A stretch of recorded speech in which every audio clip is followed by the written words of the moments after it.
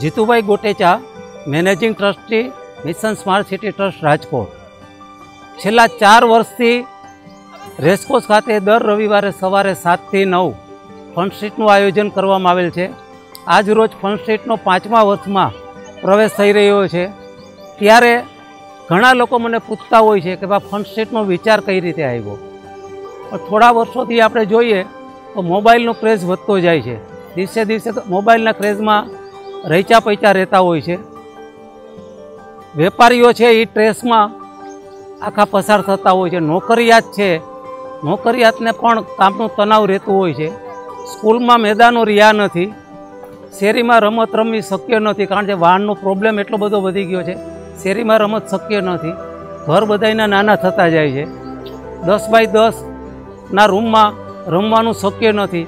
ત્યારે વિચાર આવ્યો કે જો દર રવિવારે 2 કલાક માટે આ ફન સ્ટ્રીટનું આયોજન કરવામાં આવે તો શક્ય છે કે આ 2 કલાકમાં માણસોને એટલી એનર્જી મળી જાય કે બીજા રવિવારની એ લોકો રાહ જુએ, રવિવાર આવે અને ક્યારે ફન સ્ટ્રીટમાં જોઈએ।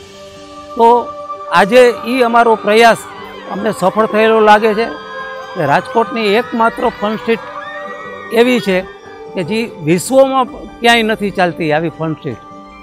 ઘણા સેન્ટરોમાં ચાલતી હોય છે પણ વર્ષના 1 રવિવાર, 2 રવિવાર, 4 રવિવાર કે શિયાળાના ટાઈમમાં એવા હોય છે। ત્યારે રાજકોટની ફન સ્ટ્રીટ એવી છે કે ચોમાસાના 2 મહિનાને બાદ કરતાં 10 મહિના સુધી ફન સ્ટ્રીટ ચાલુ છે અને 4 વર્ષ પૂરા કરી અને આજે 5મા વર્ષમાં પ્રવેશ કરી રહી છે। આ ફન સ્ટ્રીટનું અમને મ્યુનિસિપલ કોર્પોરેશન દ્વારા પણ સારો સહયોગ મળી રહ્યો છે। સિક્યોરિટી, વિજિલન્સની ટીમ હોય છે, બધાય ગેટ બંધ કરી દેવામાં આવે છે અને નાના મોટા સૌ રોડ ઉપર બેસીને વિવિધ રમતોનો આનંદ માણતા જોવા મળી રહ્યા છે। તે છે એ ફન સ્ટ્રીટ। આ ફન સ્ટ્રીટમાં વિસરાઈ ગયેલી રમતો જેવી કે લખોટી, કેરમ, ચેસ, સાપસીડી, રસ્સાખેંચ, સ્કીપિંગ એટલે દોરડા કૂદવાનું અને આ જાતની અલગ અલગ ઘણી રમતો છે જે આ ફન સ્ટ્રીટમાં રમાડવામાં આવે છે। અમને આનંદ છે કે અમારા આ પ્રયાસને રાજકોટે વધાવી લીધો છે અને ભવિષ્યમાં કમિશનર સાહેબે જે રીતે વાત કરી તે રીતે ભાઈ રાજકોટના અલગ અલગ ઝોનમાં પણ જો આ ફન સ્ટ્રીટનું આયોજન થાય તો સમગ્ર રાજકોટની પ્રજા પણ એનો લાભ લઈ શકે। તો આવો પણ અમારો વિચાર છે કે રેસકોર્સ સિવાય પણ 2-3 અલગ અલગ જગ્યાએ ફન સ્ટ્રીટ અમારે કરવી।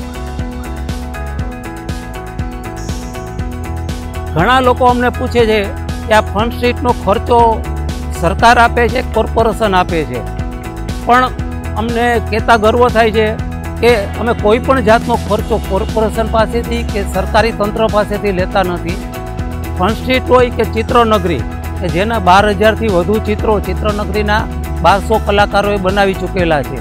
ચિત્રનગરી અને ફન સ્ટ્રીટનો જે પણ ખર્ચો થાય છે તે અમે બધા કમિટી મેમ્બર્સો અમે અમારા પૈસા ઉઘરાવી અને ચિત્રનગરી અને ફન સ્ટ્રીટનો પ્રોજેક્ટ કરી રહ્યા છીએ। આજ ચેનલના માધ્યમ મારફતે હું એક મેસેજ આપવા માગું છું કે તમે તમારો સમય ફક્ત અઠવાડિયાના 2 કલાક પૂરતો સ્પેર કરી અને ફન સ્ટ્રીટમાં આવો અને અઠવાડિયાની જે ઉર્જા છે આ 2 કલાકમાં તમને અઠવાડિયાની ઉર્જા તમને મળી શકશે તેની મારી ખાતરી છે। અને જો આપણને અનુકૂળ આવ્યું હોય, પસંદ આવ્યું હોય તો આ ચેનલને સબસ્ક્રાઈબ કરવા માટે પણ હું આપને વિનંતી કરું છું।